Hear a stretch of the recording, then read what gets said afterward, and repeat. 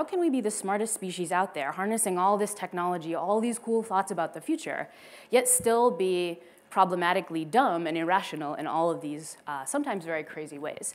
And I think there might be two explanations for where this kind of dumb behavior comes from. One explanation is just that, in fact, the systems that we live in are bad. This is sort of where Dan ended before. Maybe we're setting up the structure of this system, and we're dealing with a system that's actually just a little bit crazier than, in fact, it should be.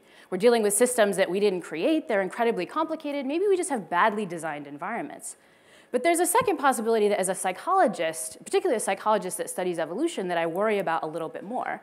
And that's that it's not our systems that are designed badly. It's actually our minds that might be designed badly. Our minds are a product of millions and millions of years of evolution. We take that evolutionary machinery we have, and we use it in the context of mortgages and banking environments and the current systems we find ourselves, but maybe it's our minds that are designed poorly and not the systems. Well, how do you get at this? Well, the way we've tried to get at it is not to actually study humans, but to study one of our closest evolutionary relatives. You're meeting right now a brown capuchin monkey, Holly, who's one of the capuchins from our lab.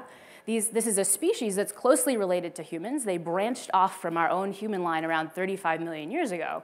And so I think these guys are a great window into exactly what Neil was suggesting we do before, which is to look at our financial history. But this is going back many orders of magnitude past our history in 1929. We're actually looking at the way our minds were designed to solve decisions and to solve problems back millions and millions of years ago. And this has been the approach we've been trying to take in our lab to try to understand human irrationality. Can we see the kinds of irrational decision-making that we see in the human species in these guys as well? If we do, then it can't be the environment that's driving these decisions. It can't be the situation, because these guys have none of that stuff.